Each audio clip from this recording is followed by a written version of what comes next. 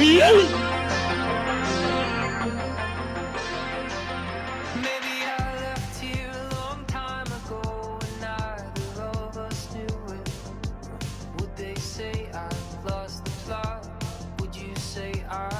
right, good morning, everybody. Welcome to Monday. Welcome to May. Rise and grind, people. Today is Monday, May 1st, 2023. Welcome to episode number 356. Wow. Of the Simply Cyber Daily Cyber Threat Brief, and I'm your host, Dr. Gerald Dozier, and over the next 45 minutes, me, you, Marcus Seiler, Wayne's Real World, Soulshine, Jordan Turney, Abdullah, Josh Mason, all the mods, and you will be going through the top cybersecurity news stories of the day, and I'll be giving my expert opinion and analysis on each of those stories on what it means to you as a practitioner, or if you're looking to break into the industry. There's going to be value here for you, I guarantee you. So sit down, settle in, and get ready to tear the top off the top news of the day. It's going to be a good time. But before we get into that, I do want to say shout out and thanks to the stream sponsors. You guys know them. Some of them longtime stream sponsors, including my good friend Eric Taylor over at Barricade Cyber Solutions. If you're a squad member, there is an emote for you there, so giddy up on that. Barricade Cyber Solutions is dedicated to helping businesses from cyber attacks and recover from the damage done. Cyber attacks can cause massive issues for businesses and send dedicated, hardworking business owners into turmoil. But Barricade Cyber Solutions knows how to mitigate the damage done by cyber incidents. They know how to take that shell shock looked off your face and make you feel like you're actually back in the pilot seat, back in control. Not like, you're not like the F-16 in the original Top Gun when Goose and Maverick get caught up in that jet wash and then it starts pancake spinning sideways before they eject poorly, and then Goose, we all know how it happens. You don't want to be the pancake flying F-16, right? You want to be the one at the end where it's like just going straight, hard gas all over the place. That's the F-16 you want. Call Barricade Cyber Solutions. They can make that metaphor happen for your business, I guarantee you. Check them out at barricadecyber.com. Link in the description below. Okay, F-14 Air Force. At least I was close. I was off by 2. Also want to say shout out and thanks to Panoptcy Security for their support. Panoptcy Security delivering all sorts of value to different businesses, but what they can do for you is give you a quantified risk assessment. So here's the thing. If you're putting your budget together for the fiscal year that starts in July, hopefully you already have it, but if you're still putting it together and you're like, oh my God, where do I invest my resources? Where do I put my dollars? I'll just throw them at this, tool or this practice or whatever. And, you don't really know if you're actually reducing cyber risk. That's a problem. A quantified risk assessment by Panoptcy Security can actually inform you exactly what your current risk posture is and where different types of investments, what those investments will do from a cyber risk reduction perspective using percentages, right? So if you invest in this, you'll reduce your chance of ransomware by 12%. If you invest in this, you can reduce your chances of business email compromise by 14%. Whatever it is, it gives you a much more informed understanding of where your risks are and how you can invest to protect from those risks. So consider Panoptcy Security if you're basically at the spot. Actually, if you don't even have a cybersecurity program and you're just like, all over the place like a hot mess on fire, might be a good time for a quantified risk assessment as well. Also, shout out to XM Cyber, but more about them at the mid-roll. If you're here with us live, oh wait, hold on. I got the little thing scrolling across the bottom. There we go. We don't need that. That was a what do they call that? Oh my God, what do they call that? That was a echo, if you will, or vestigial from the Friday Simply CyberCon live stream. If you guys want to hear about that, ask me at the Jaw Jacking. I'll be happy to dig into that. If you're live, I see 138 of you on this beautiful Monday morning. Welcome. Hit Team Live in chat if you're interested. If you are watching on replay, hello from the past. Hashtag Team Replay in the comments. Really do love engaging with all you. Some of you are regular Team Replay consumers, and I know you. I see you out there. Love to have you there. If you're getting caught up, Team Hybrid. I saw Pursuit of Bliss was Team Hybrid. if you start late and you're doing 2x to get caught up to us live, your hashtag team hybrid. I know you're a smaller faction of the Simply Cyber community, but you do matter, and you are people too. And finally, my favorite, hashtag passive observer. This is all bundled into the Simply Cyber community challenge. If you are shy, if you are introverted, if you are imposter syndrome, if you are shy and don't want to say hello, but you realize how valuable networking is, drop a hashtag passive observer in chat and just watch the Simply Cyber community virtually give you a hug and welcome you, and hopefully break the ice, if you will, on being engaged in the community, in the chat, and long term it will help you. Chocobobo knows what's up. Passive observer, good to see you. What's up, Peter Lee? Good to see you. Remember, each episode of the Daily Cyber Threat Briefing is worth half a CPE if you need those for your certifications. Check your policies for your certification body, but I feel pretty strongly I have a case for ISACA, ISC squared. Those are the two that I had checked at the time. So take a screenshot, whatever you want to do to get evidence that you were here. But you're here, and it's awesome. It is Monday, Callan's Art of the Week. Callan did not submit artwork, so he is going to get a demerit. But I do have a art-related aspect for the mid-roll, so look forward to that. Guys, it's that time. Sit back, relax. I'm glad you're here. We're going to have a great show. Let's sit back and let the cool sounds of the top cyber news wash over us in an awesome way. See you guys at the mid-roll. From the CISO series, it's Cybersecurity Headlines. Oh, and also, I want to start reminding people this. I have not heard these stories. I have not seen these stories until right now. So this is my honest, in-the-moment feedback. Jimmy Dang dropping a super chat. Jimmy! What? Did we just become best friends? Yup! Dude, look at this guy!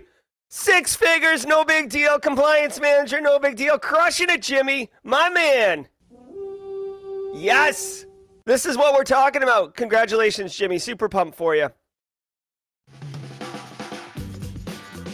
It's Monday, May 1st, 2023. Hackers target vulnerable Veeam backup servers exposed online.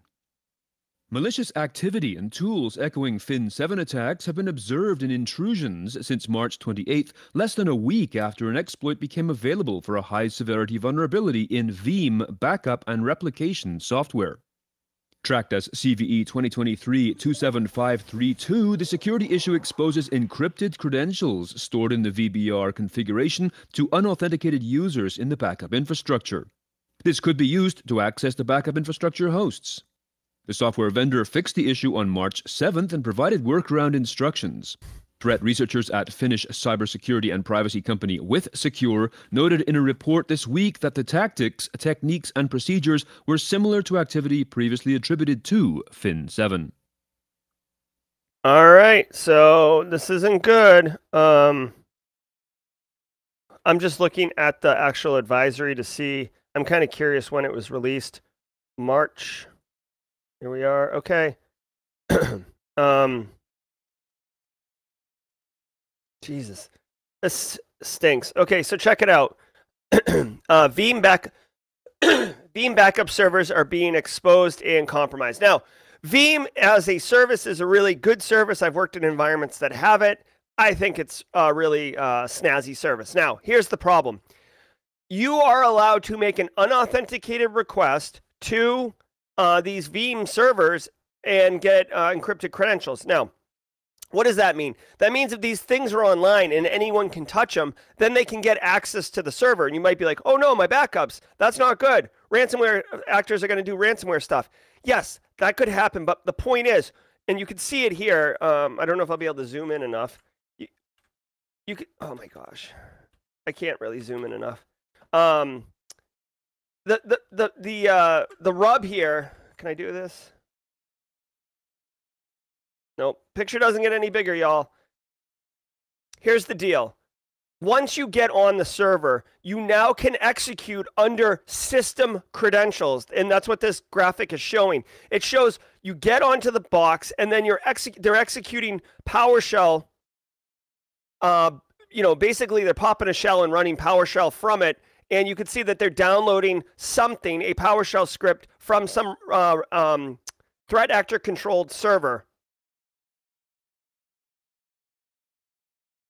Yes, okay, so BSEC's saying they would have to be exposed to the internet for a compromise to happen or already compromised. I agree 100%. And there's probably some good reason in some capacity for them to be exposed to the internet in some capacities. I don't know what they are, but if you have to expose it to the internet, then you have to patch it. That's the only option.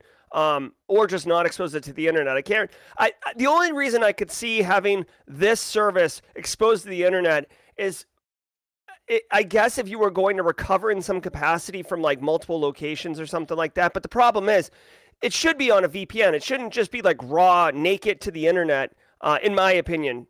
So, but the point is, what I want to tell you is Fin7 is a very legit threat actor group. They used to be known, I think the Cara Bank malware strain, they were hitting banks left, right, and center. They were hardcore. Fin7 was scary business. And then Fin7 like found out about ransomware and they were like, oh, indubitably. And then they went full ransomware. And then they just turned into another one of these like ransomware, threat actor groups.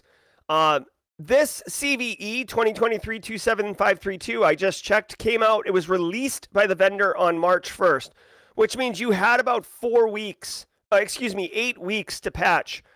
This right here shows how important patch management is and being current with your patches. Yes, I know it's overwhelming. I know you can get remediation fatigue, okay? But this is bad, and this is even if it wasn't getting exploited and then taken advantage of the way it's being done in this story, having your backup servers not up to date, not secure, open to the internet, that's really bad, especially because backup servers are typically part of your ransomware risk reduction strategies. And ransomware is so rampant that you need a specific ransomware protection and recovery like a plan or processes. And Veeam would be part of that. So not good. There's more information here if you want. You should absolutely take it as an action item if you're running Veeam in your environment to make sure, A, that it's not exposed to the internet, and B, that you guys have applied this patch because it's actively being compromised. It's actively being exploited in the wild. The only other thing I would say to this too is, and I mention this from time to time on the channel. Turn the podcast up a little bit. All right, hold on one second. Okay. I do say this from time to time. Shodan Monitor, okay? Shodan.io, it still blows my mind that some people haven't heard about Shodan.io when I tell people about it.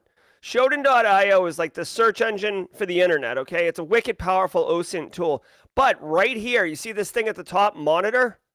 Shodan Monitor can allow you to put in your own external IP ranges. So your home IP address if you really want, but like really, if you're a business and you have a stack of public facing IPs, you can put them in here and Shodan will proactively monitor them. And then when they see stuff, they'll email you or they'll notify you however you configure it. I do email, but and it'll say, hey, you've got this thing here. So having Veeam exposed to the internet, Shodan would see it and you would know, okay? So don't guess what your situation is. Know what your situation is.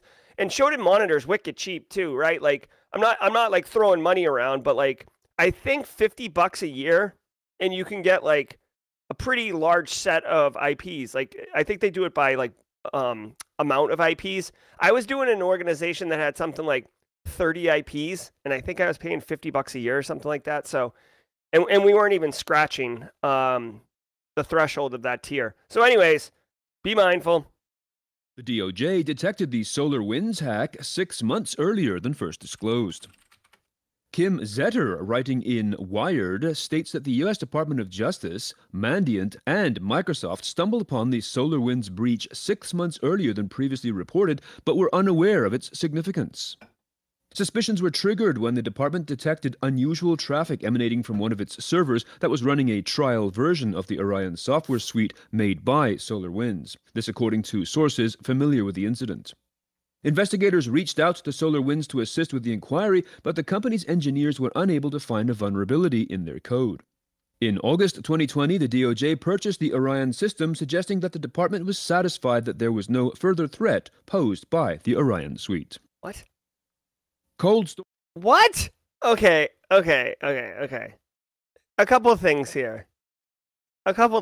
One,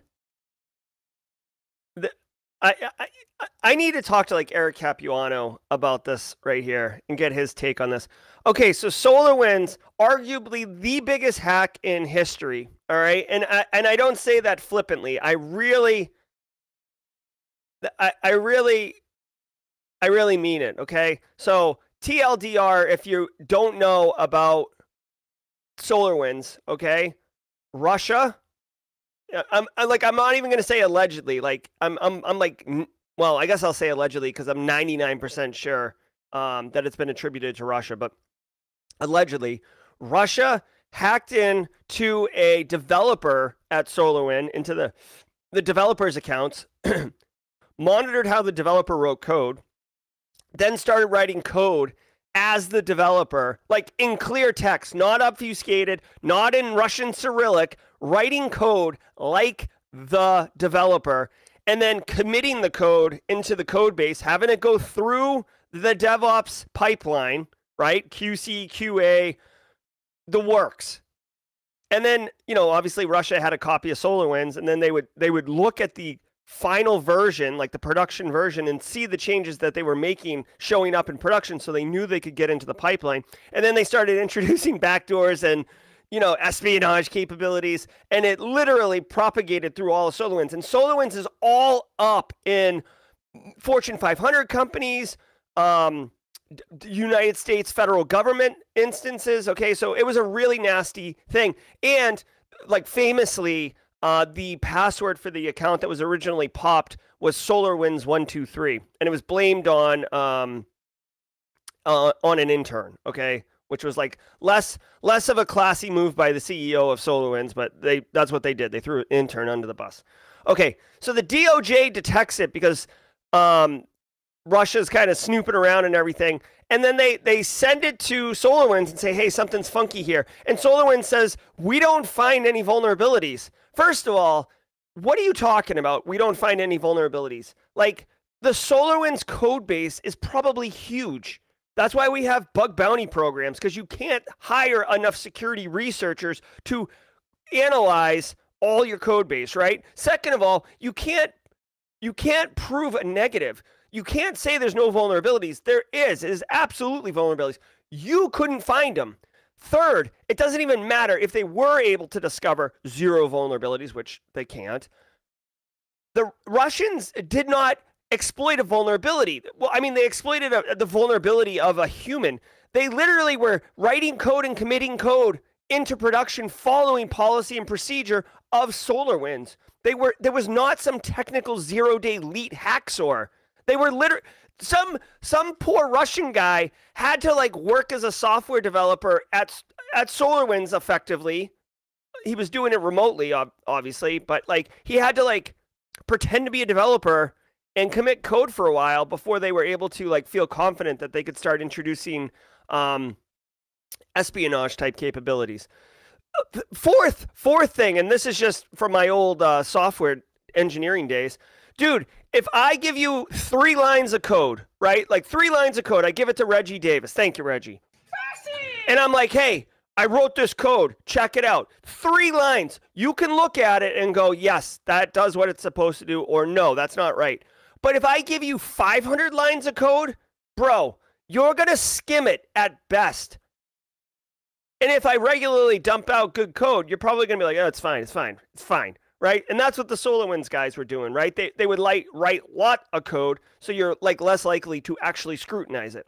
Okay, all of that to get to the point where the DOJ discovers it, they do an investigation, and then they're like, oh no, we feel good about it. Like, to me, the story is a little lopsided because it's given the indication that like there was this like massive investigation and DOJ put the full force of the United States government and Mandiant, who's well known. I know they're owned by Google now, but Mandiant is like the top tier incident response company, right? Like if you think of like what Barricade does, Mandiant does the same thing, except they're just bigger.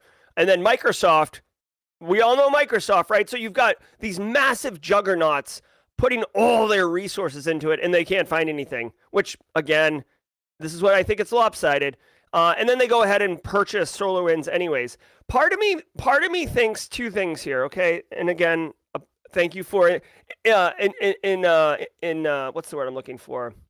Thank you for indulging me as I flip out on this particular story. Two things.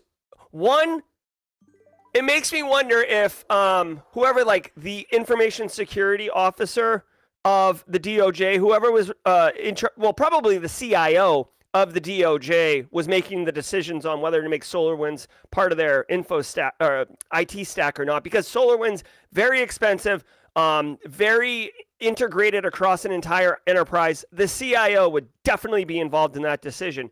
But it makes me wonder if, and I mean this, I don't know who this person is, and I'm based on just this story alone, so it's not a fair assessment. But I wonder if the person who was in charge of like InfoSec there is incompetent, where they're like, oh no, it's all right, let's just go. And the other thing, tinfoil hat Jerry comes into play.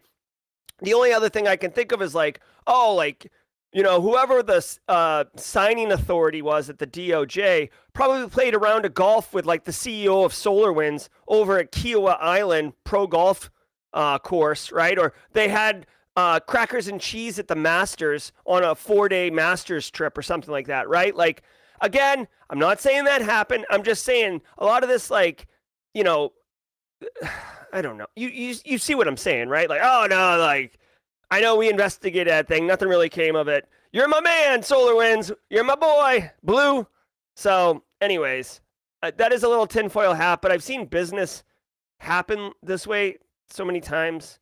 And at this level, I mean, the contract, guys, how much do you think the contract was for the SolarWinds DOJ gig, right? Like, I'm just curious, right? I'm sure it wasn't nothing, right? DOJ SolarWinds contract. I'm just curious, right? See if we can get a quick number. SolarWinds agrees to pay $26 million in settlement. No. All right, so this news story is kind of squishing everything, so it's really hard to get it. But I bet you anything there was a significant amount of money that exchanged hands during this thing. So SolarWinds obviously didn't want it to go anywhere. Storage giant Americold outage caused by network breach. Representatives from the cold storage and logistics company said they have been facing IT issues since their network was breached on Tuesday night. They confirmed that the attack has been contained, that they are now investigating the incident that also affected operations, but that their systems will be down until at least next week. This is according to a memo seen by Bleeping Computer and sent to customers. The company has asked customers to cancel all inbound deliveries past next week and to reschedule all but the most critical outbounds reaching expiration dates. All right. First of all, simply like if you were at RSA and you couldn't be here last week, I see Kimberly in here, a couple other you I saw at RSA. Welcome back. I hope you had a good trip over there in San Francisco. Also, you guys are hilarious. William Welch with the old school reference, Justin with the Austin Powers reference. It's so good. All right, BSEC, you're on deck here, buddy. We got a logistics situation here. Guys, a lot of, at least in the United States, product gets moved on tractor trailers, okay? Aaron KG knows what's up. Logistics is pretty serious business. Now, whether you're moving a bunch of, country hams or you're moving medicine that needs to stay cold, there's logistics for it, right? These Americold things, but like if the trucks don't know where they're going, if there's an IT outages and stuff like that, you don't know where product's going, you don't know what temperature to keep it at, etc. You could have some serious issues, right? People could not get their medicine.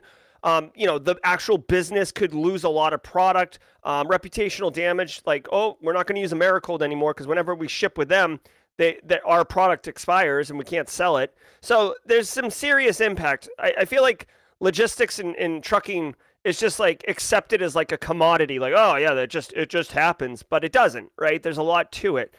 They suffered a computer network outage. It sounds like if I had to guess, this looks like ransomware, right?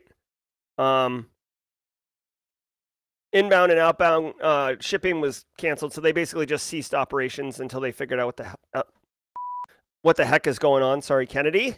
Kennedy is, as far as I know, our youngest viewer here on Simply Cyber, so I do try to keep it in mind as I speak that Kennedy's here.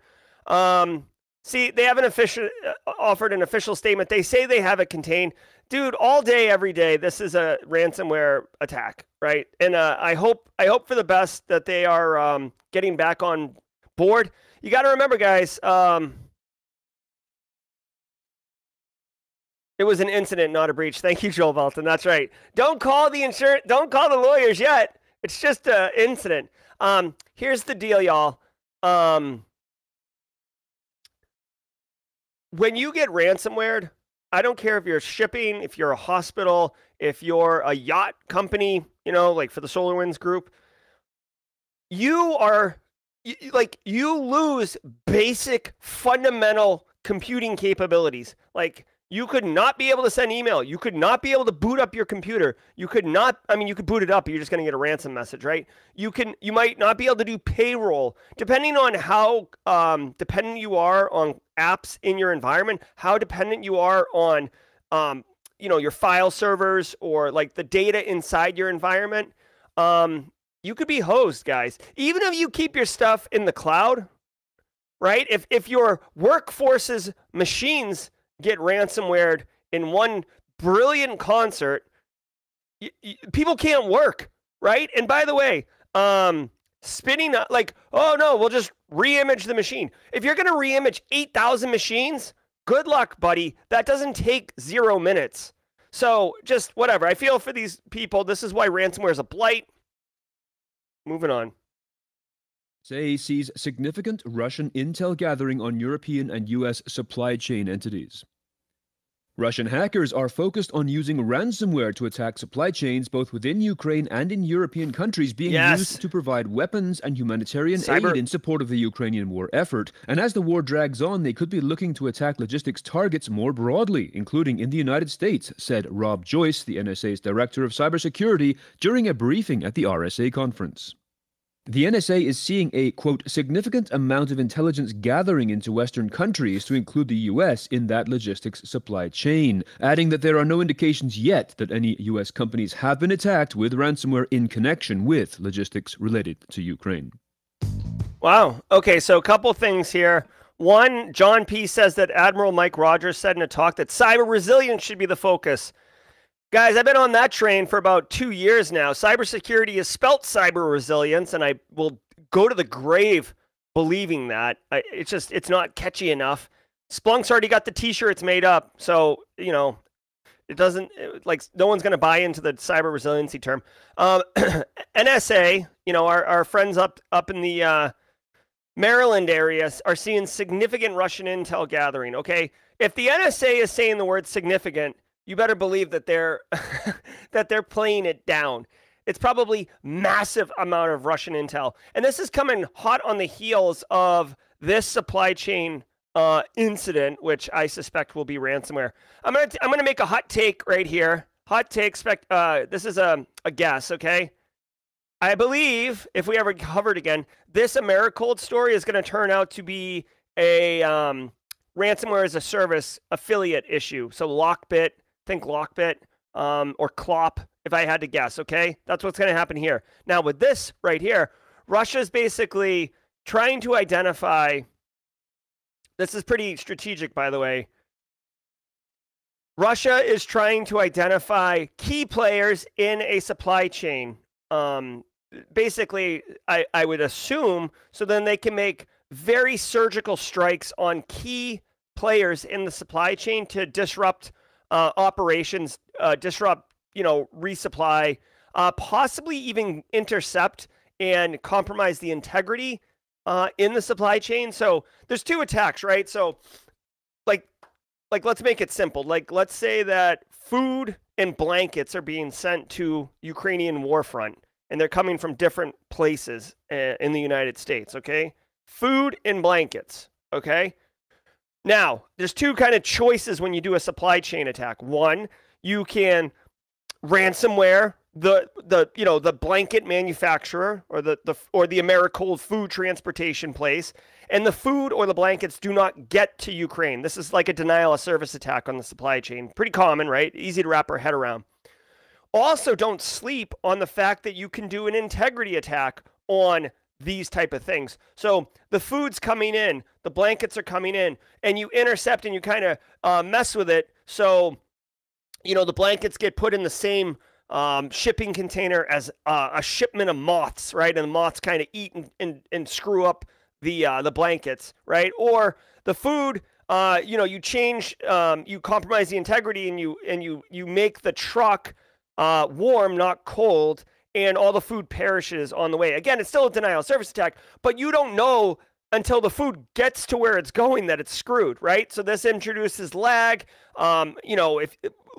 When you're moving troops and everything, there's a lot of moving parts. It's not like, 5 guys moving forward 30 feet. It's like entire factions of people, squads, right? Moving into key areas. So you have to feed them. You have to provide them with the resources that they need. How do you get them there? A million different things, right? So to me, this is why Russia is doing this. It's so they can identify key critical elements of a complicated supply chain in order to do surgical strikes on that supply chain, if I had to guess. Also, one other thing that is worth pointing out is that there is information that can come out of knowing what the supply chain is, right? So I talked about a denial of service availability attack. I talked about an integrity attack. Also, if you are tapped into the supply chain and you see, 5,000 pounds of MREs or meals ready to eat and 6,000 blankets being shipped to Kurzak, right? Or to Kiev, right? And, or Kharkov, and there's no troops there right now. You can make the indication that holy crap, there's a bunch of supplies going to Kharkov. I would assume that some military force is going to be going to Kharkov as well. So you have that information. So now you can make more informed decisions, right? Again, these are all kind of hypothetical things I'm making up to illustrate my point. But my point is, just hacking supply chain isn't just about being hacker man and being in the matrix and everything. There's a lot of value to glean from hacking up and down the supply chain. All right. Hopefully that's useful for people. And now, a it's word not from good. Our sponsor, Trend Micro. It's not good. Cybersecurity is not just about protection, it's about foresight, agility, and resilience. Navigating a new era of cyber risk demands evolved strategies, new frameworks, and integrated tools to equip security teams to anticipate and defend against even the most advanced attacks. Trend Micro, the global leader in cybersecurity, is bringing the cyber risk conversation to more than 120 cities around the world in their latest Risk to Resilience World Tour, the largest cybersecurity roadshow of its kind. Find the closest city to you and register today to take a leap forwards towards a more resilient future. Head to trendmicro.com/CISO series. All right, it's the mid-roll. And you know what we do here at the mid-roll, y'all. Hey. All right, guys, I want to take a hot minute and thank you all for being here. We got those numbers up. Those aren't rookie numbers. 273 of you here live with us today. Great to have you here on a Monday morning. I know it can be tough to get the motor going on a Monday, but you guys are here and we're crushing it. Thank you to the stream sponsors, Barricade Cyber and Panoptcy. Definitely appreciate what you're doing. Also want to say holla to XM Cyber. XM Cyber, another stream sponsor. Really appreciate what they're doing. Guys, organizations, your organization potentially, are overwhelmed with thousands of exposures across not just on-premise, but also in your cloud environments. And it's on a monthly basis, guys. So officially reducing risk is basically impossible, right? It's super, super hard. You can get remediation fatigue. You can get apathetic of oh, what's the point? We just saw that Veeam backup exposed compromise happening, right? So you've got to be vigilant. But what you need is to discover the most critical threats and practical tips on how to actually address risk reduction in your environment in a pragmatic valuable way. And you can use approaches that are efficient, that there's different approaches you can use to reduce risk, but go check out XM Cyber's 2023 State of Exposure Management Report. There's a link in the description below. It would be huge if you just go down, click the link, get the report, take a look at it. It doesn't cost anything to download the report. This is what it looks like. If you're old school like me, you print it out and then read it and then highlight the crap out of it. But it goes into all about like what exposure management is, and then it actually has some like really interesting statistics. You guys know I'm a sucker for infographics, so they got plenty of those. Thank you, XM Cyber, for the support. All right, guys, if you got your newsletter this morning, you know what's going on. If you don't know what I'm talking about, every single Monday morning, I send a newsletter out that I write, and to me, it delivers real value. It's not this bull newsletter of like stuff you don't care about. It's 3 pieces of actionable intel, 1 for your end users, 1 for your peers, 1 for your executives. If you don't like it, unsubscribe. If you do like it, tell a friend.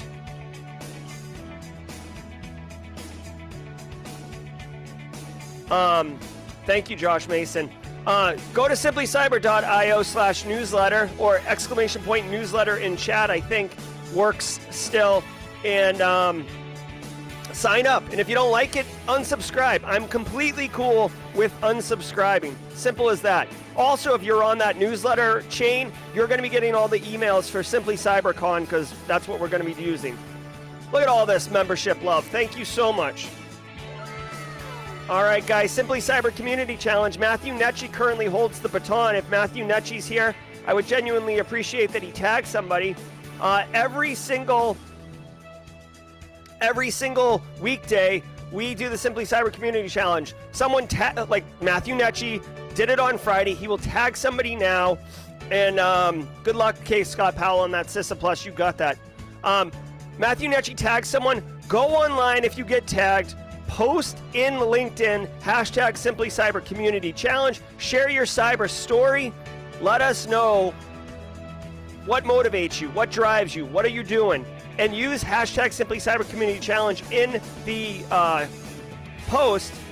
Mark Louderbeck has got it. Love it, love it, love it. Hey, Mark.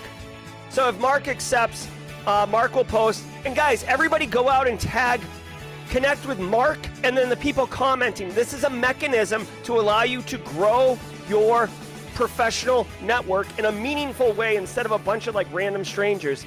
Hashtag Simply Cyber Community Challenge. I'm very proud of it. I love what it's done. If you have gotten value from the Simply Cyber Community Challenge, please let me know in chat. I'd love to hear your stories. All right, final thing is Callan's Art of the Week. Now, Callan typically does art, but he didn't do it this weekend. We had like a crazy weekend here at the home, so he didn't do any art this weekend. God bless him. But I do want to share one thing with you. I don't have any affiliate relationship with this, but I do love it. Hero Complex Gallery. I don't know if you guys have heard of this. I'll drop a link in chat on YouTube. Hero Complex Gallery. They really just like, I don't know, man. They have like really cool art. Like, it's just, a lot of it's like Hollywood related, but if you've got something you like, they do Pokemon stuff, like, like here's Big Lebowski, right? Jeff Daniel, like, it's just so cool. To me, I've never bought anything from here because I don't have a cool place to put it. Maybe in the bungalow mainframe, I will have somewhere to put it.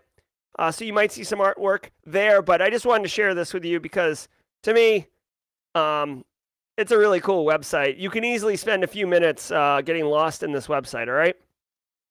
Hero Complex Gallery. All right, let's get back into the news. Oh, yes. And, oh, yeah, I forgot. If you missed last week because you were at RSA, on Friday, I made like I just quickly said, like Flaming Donkey as a threat actor, not thinking about it. And then we ended up making some artwork of the Flaming Donkey. And if you were on LinkedIn, I actually did, I made a post and asked people to make up threat actor names. And then I did a bunch of, Mid-Journey art on it. It was a good time. So Flaming Donkey, watch out for them. They're They're quite the ass. Zycel firewall devices vulnerable to remote code execution attacks. So patch now. Networking equipment maker Zycel has released patches for a critical security flaw in its firewall devices that could be exploited to achieve remote code execution on affected systems. The issue, tracked as CVE 2023-28771, is rated 9.8 on the CVSS scoring system. Researchers from Trappa Security have been credited with reporting the flaw. Quote, improper error message handling in some firewall versions could allow an unauthenticated attacker to execute some OS commands remotely by sending crafted packets to an affected device, Zycel said in an advisory on April 25th. Products impacted by the flaw are versions of ATP, USG Flex, VPN, and Zywall USG. Okay, so really quickly, he said Zyxel. I call it Zixel. Zixel to me is like in the same category as QNAP. And if you are a regular practitioner who stays on What's Up, you know that QNAP is basically just constantly getting embarrassed with security vulnerabilities. So Zixel Firewall, guys, here's the deal. 9.8 CVE score is not good. Remote code execution, arbitrary remote code execution, unauthenticated, is the worst. That's literally the worst combination you can have. It means anyone on the internet, without doing anything to authenticate, can execute anything on your box. Like, that's, I mean, grab your ankles, because it's not going to be good. All right, guys? So that's why the actual title says patch now. It's a firewall. It's a piece of security technology. It's not a network attached storage device that happens to be vulnerable. It's a piece of security technology that is wicked vulnerable. If you're running a Zixel firewall, this is an absolute pause the show, become team hybrid, and go fix this. Okay? Hopefully you already know about this. Also, I mean, realistically, hopefully you have decent logging. You should probably verify whether or not malicious traffic has already occurred through that firewall. If this remote code, whatever, I'm sure in the write-up or in if you follow the links to Zixel, they probably have indicators of compromise, things you can look for that would indicate that your machine has been compromised and it has been exploited. So look for those. But this isn't good, and you know, I can't be too hard on Zixel, but to me, like, I don't think of Zixel as commercial grade product, right? Like Fortinet, Meraki, Cisco, Palo Alto, Aruba, these are commercial grade, enterprise grade, technologies. Zixel, you know, with all due respect, I count them as like, you know, lower tier. You know, and you pay less for them, right? Which is part of the reason why people would buy them or use them. But if you're like a small business and you know, you've got Zixel firewalls or something like that, you're not hiding in the noise. I told you already. Shodan knows. If you're running a vulnerable version of the Zixel firewall exposed to the internet, Shodan already knows. Threat actors can go look it up and find you and pop your box. Pop your box, right? So patch it. I'll see you later, Team Hybrid. Come back after you patch. First draft of controversial UN cybercrime treaty slated for June. The first draft of this treaty will be released in June after years of debate and concern over what the document might cover.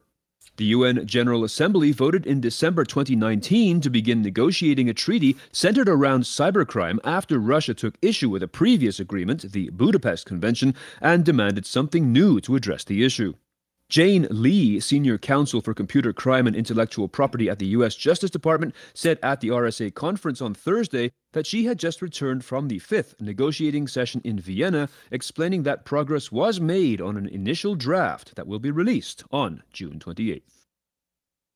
South Carolina. All right, hold on one second. The next story has something to do with South Carolina. That's fun. Okay, so I'm just looking here.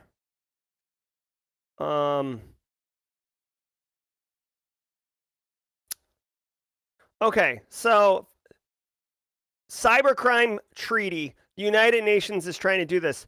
And it says controversial. I was actually kind of texting with, not texting, like mod chatting over here for a second. And I kind of missed like what the juice of this story was, but I can just tell you something that you should know at the macro level. All right. Let me show you this book here. I read this book. Dry book. Very, very valuable though. Okay. This book right here, Russian Cyber Ops by Scott Jasper. Hold on. Get out of here.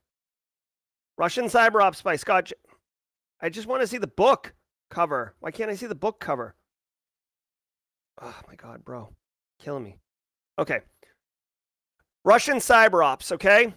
This book is dry, but it is excellent. I have read it.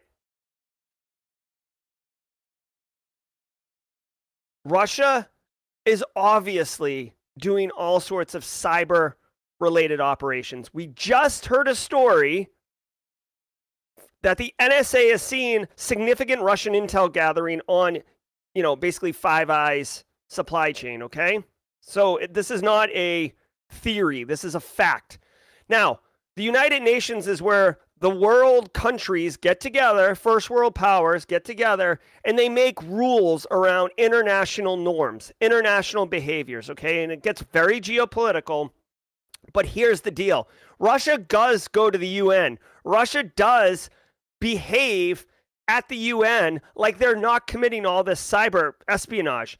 Also, you've got to remember, they're defining international norms, and the US is committing cyber espionage just as much as Russia, right? So don't think that we're, got the halo up over here and we're just chilling.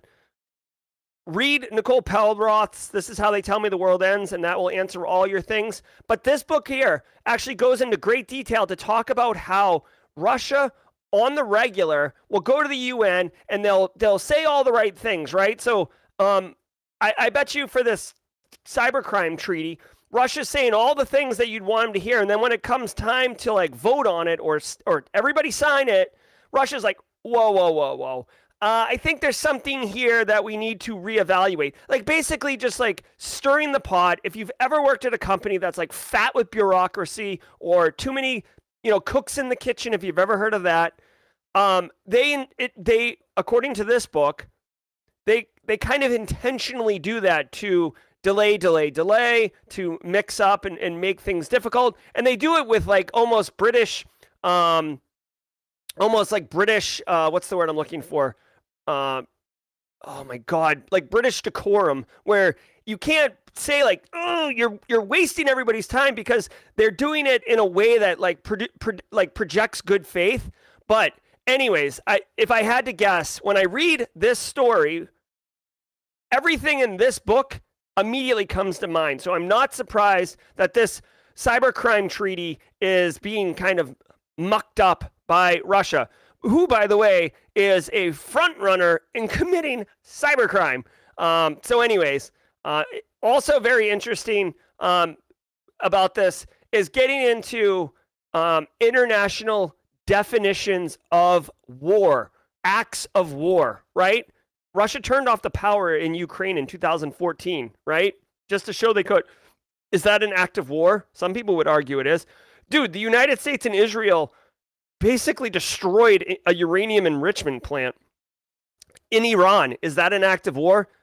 Many people would think it is, right? If we flew over and dropped kinetic munitions on that plant, that sure would be considered an act of war. So it gets really complicated because, for the most part, no country really wants to start having a actual cyber war because of the machinations and the machine that starts rolling once you actually enter a state of war. So anyways, just a shout out to the Scott Jasper book if you're looking for a book that will challenge your ability to stay awake while you read. But it is fascinating once you get through the first half of it. County government hit with ransomware attack. The South Carolina county of Spartanburg is dealing with a ransomware attack that has limited its IT and phone systems. No, Spartanburg. In a statement to Recorded Future News, Spartanburg County spokesperson Kay Blackwell said officials recently discovered the ransomware and are in the process of responding to the incident. Blackwell confirmed that all essential services continue to operate, including 911 operations and emergency communications. And now, oh, man. Tough beat, Spartanburg. They're in the upstate. I live in the low country, so these are our brethren in the upstate. But Spartanburg's fairly good-sized county. I think Greenville's in Spartanburg, if I'm not mistaken, which is Joel Belton. Anyways, this is not the first local government to get hit. You can see here, Oakland got hit recently. Modesto, California, which I didn't even know about. Oakland was like really all over the news a little while ago. New Jersey, Colorado, Oregon, New York, just local governments getting hit. It's all the same, guys. Local governments are grossly underfunded. Okay, they don't have InfoSec staff typically. They'll have IT, and then the IT people will be expected to do InfoSec stuff. They're not running, they might have EDRs, but they're not running SecOps typically, okay? They're not doing, they don't have SOC analysts looking over SIMs and getting alerts and doing detection engineering and crap like that. They're just sitting there with, you know, basically not wearing pants with the lights turned off, hoping nobody turns the lights on. And unfortunately, threat actors know it, and they juice the grid and light up all the lights.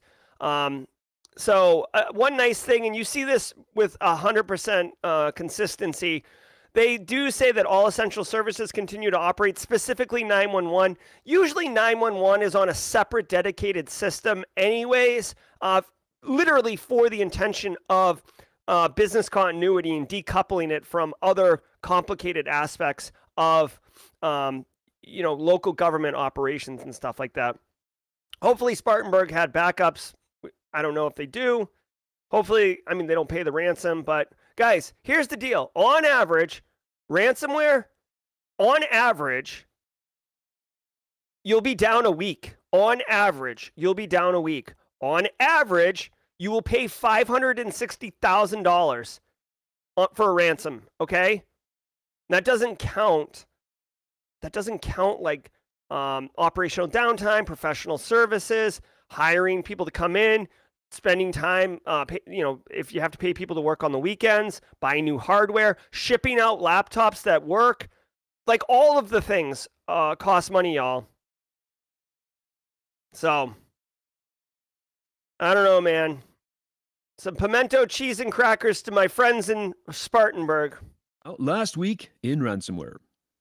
It has been a quiet week for ransomware news, with few reports and little new information about cyber attacks being released. But what we did see was Microsoft linking the recent Papercut server attacks on the Clop and Lockbit ransomware operation, an expose on the initial access broker and ransomware affiliate known as Baster Lord, that's BASSTERLORD, a VMware ESXi encryptor for RTM Locker, and Yellow Pages Canada suffering a Black Basta ransomware attack. Damn. We'll be conducting a... Black Basta all up in the business, guys. I don't know if Black Basta is a ransomware as a service model, but they definitely hit somebody here in the Low Country last week that I know of. Guys, you know, the ransomware roundup is exactly what it is. It's the ransomware roundup. Let me do a yeet. Nothing too crazy here. I would say, you know, definitely be mindful of the ransomware roundup. Pull a story out that has something to do with your industry or your area. Something that you can leverage to help motivate the people who control the purse strings into giving you resources to be able to help not just secure and protect your organization, but recover faster. Like I said, I believe this Americold will turn out to be a, you know, Lockbit type ransomware as a service threat actor group. Although it could be Russia. We'll see. All right, guys. A couple minutes over. Thank you for indulging me as I lost my mind on the first couple stories. This is Skyline Scroller from Stream Beats by Harris Heller on Spotify if you're looking for it. If you're here just for the news, thank you very much. 245 of you. It looks like 30 people already peeled off. Have a great Monday. We'll be back tomorrow. Every single day, the Daily Cyber Threat Briefing is at 8 a.m. Eastern Time every single weekday morning. Share it with your friends.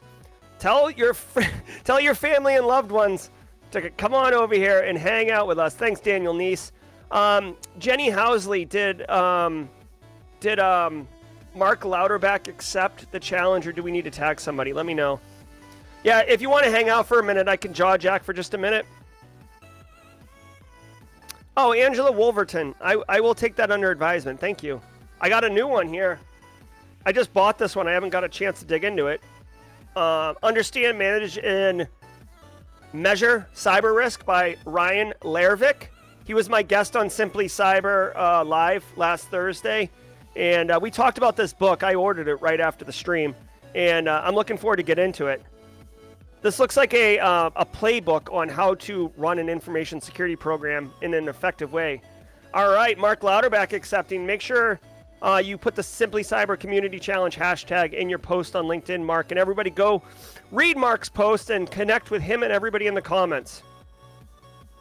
Abdullah says he's planning for OSCP. I was wondering which plan do I pick, the ultimate or the basic? I don't, Abdullah, ultimate or basic plan for what? I'm confused about that. Oh, Cybersecurity Central has a book list. That's good. Maybe I can contribute to that one, Kimberly. If instead of having like a Simply Cyber book list, maybe I can just be a contributor into that.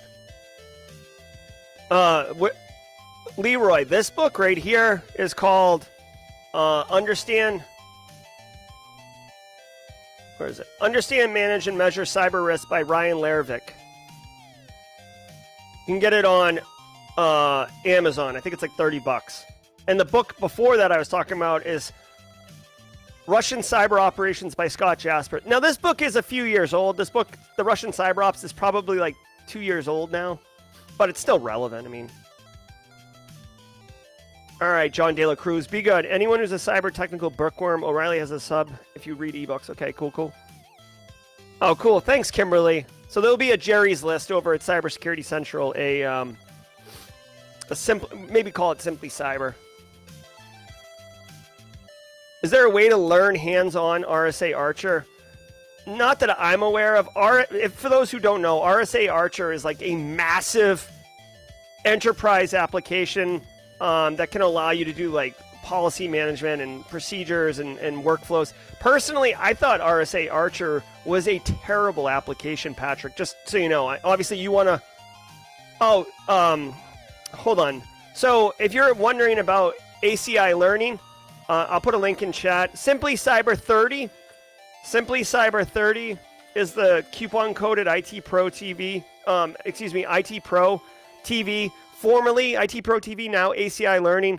Use the code Simply Cyber 30 in chat. However, if you are a veteran and I think first responder, you can get 60% off. So even though I would love you to use my affiliate code because it helps support me, I would be more given the choice between supporting me with an affiliate fee or you getting an additional 30% off, I take you getting an additional 30% off all day, every day. All right. Okay. All right. We are at time. Hopefully, guys, I'm supposed to have a electrician come by today and get the mainframe bungalow back on schedule. We're kind of at a pause right now until I can get an electrician in here. Oh, thank you, Pursuit of Bliss. Nice. The book list, Steve, is at Cybersecurity Central. All right. Yeah, Shed Office. That's what I'm talking about, Cyber Andy. So the Shed, which I'm like kind of playing with names, it's like the mainframe bungalow.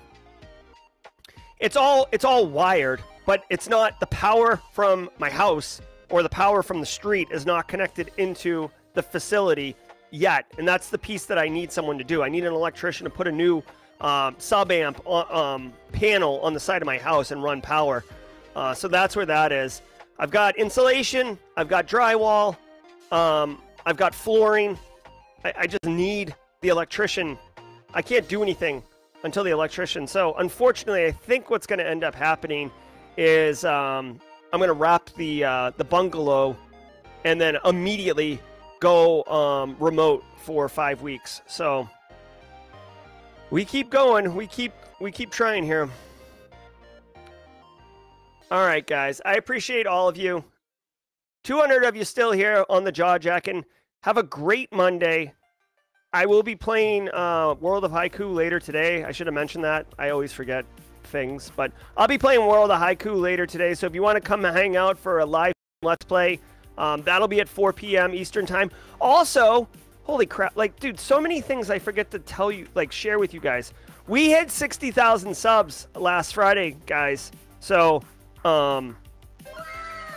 thank you all very much for being part of the 60,000. Thank you for allowing me into your life, into your professional situation. And we're doing good things over here at Simply Cyber, trying to help people. So I'm certainly an advocate, certainly a fan. All right, I have got to get out of here. Be good, everybody. We will see you